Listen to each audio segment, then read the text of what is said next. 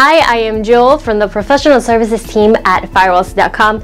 Ensuring the safety and access of your Fortinet device configuration is paramount. In today's guide, we'll walk you through the meticulous process of backing up your configuration. Having a reliable backup safeguards your setup against unforeseen events and aids in seamless transitions when upgrading or migrating devices. For example, you may need to reset the FortiGate to factory defaults or perform a TFTP upload of the firmware, which will erase the existing configuration. In these instances, the configuration on the device will have to be recreated, unless you have a backup that can be used to restore it.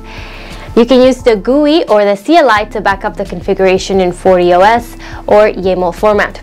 You have the option to save the configuration file to various locations, including the local PC, a USB, FTP, and TFTP servers. FTP and TFTP servers are only configurable through the CLI, and in YAML format, configuration files can be backed up or restored on an FTP or TFTP server through the CLI. So let's jump into the lab and let me show you on step-by-step instructions for the GUI. Welcome to our lab FortiGate Firewall. First of all, I want to let you know that we are under a global administrator. On the top right corner, you'll see the user. I am going to click on configuration and backup. Here we're going to do a backup. We're going to direct it to the local PC. If you'd like to do a USB backup, you'll just have to connect the USB to the firewall, and then this option will become available.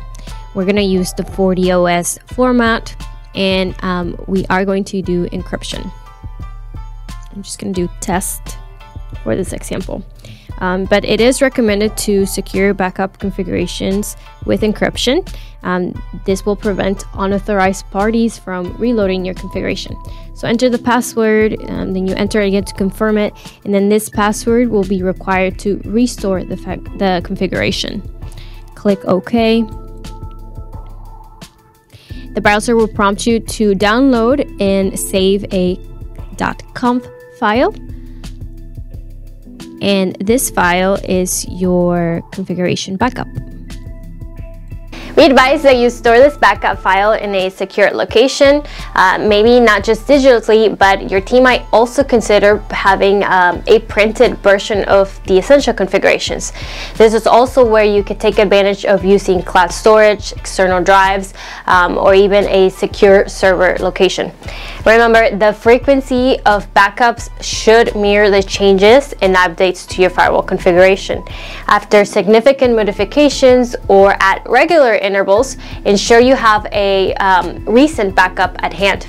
Backing up your configuration is more than a best practice, it's a pillar of responsible network management.